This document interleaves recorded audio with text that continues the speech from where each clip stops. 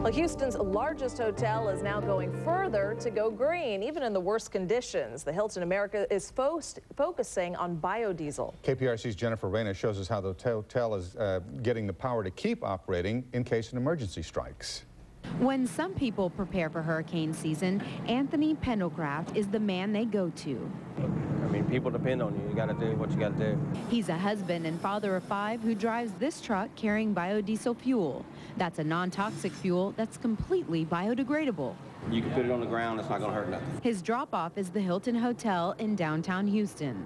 We're going to get shipments every month. That's because the Hilton uses biodiesel to power its emergency generators.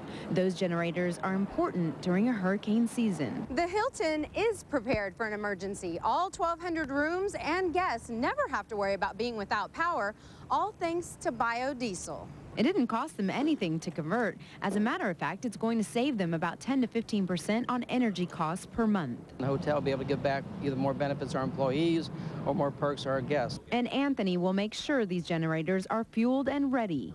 He's been through one hurricane already. I had to leave my family to go out in the middle of Ike. And we lived, my wife and kids stayed here. And I made sure they was okay, and I went and did what I had to do. And he's ready to do it all over again. I'm glad to get up and go to work every day. Just for the love of it. Jennifer Reyna, KPRC Local 2. Jennifer says the National Biodiesel Board estimated that 700 million gallons of biodiesel was produced in this country in 2008.